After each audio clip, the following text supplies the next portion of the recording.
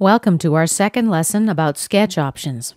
In this lesson, we're going to be learning about configuring and customizing your sketch environment via the Document Settings dialog window on the Tools tab, Options panel.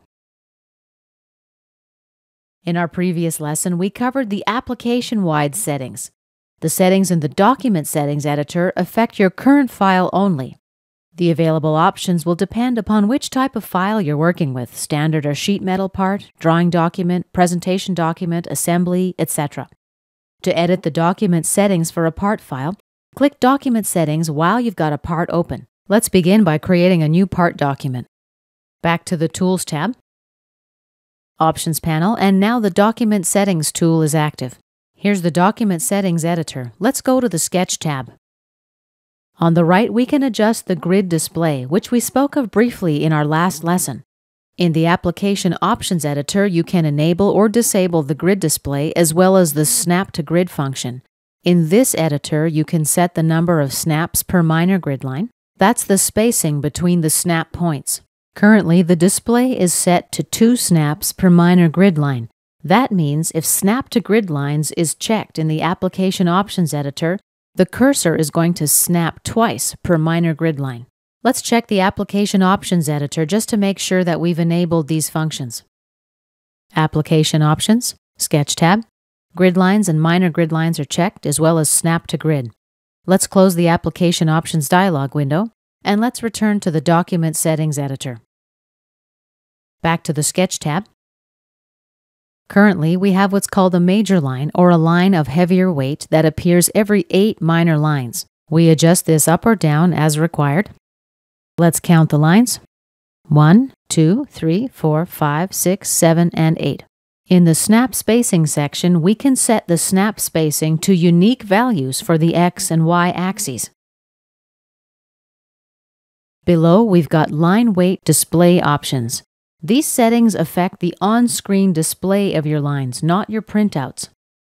We check this box to enable the display of unique line weights. You set actual line weights in the Sketch Properties toolbar, which you access via the Sketch tab, Format panel. Sketch, let's expand the flyout of the Format panel. Here's the Sketch Properties palette. It's a floating palette which lets us override default settings of color, line type, and line weight. Let's return to the Tools tab and launch the Document Settings editor again.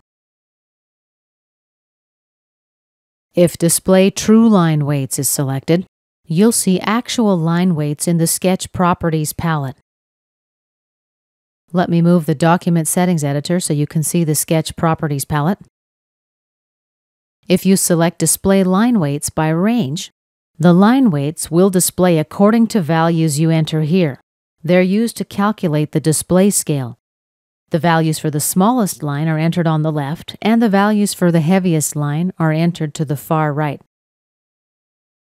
Here I enter a value in inches, and that's because my default unit of measurement for this document is inches. 3D Sketch, Auto Bend Radius. Here's where we set the bend radius in inches that determines how Inventor is going to round the corner bends for 3D sketches. We activate or suppress the auto bend radius via the Application Options editor, the Sketch tab. As we discussed in our previous lesson, it's the last option down here below. Let's cancel out of the Application Options editor and return to the Document Settings editor. We don't have the option to import and export our settings here. However, you can adjust the settings and then save the part as a template, which you can then use later on. Let's cancel out of the Document Settings editor. And let's finish the sketch. Right-click, Finish Sketch. Now let's click on the Application menu. Scroll down to Save As. And let's select Save Copy as Template. And let's cancel out of this dialog window for now. Let's go back to the Tools tab now, return to the Document Settings editor. Sketch tab.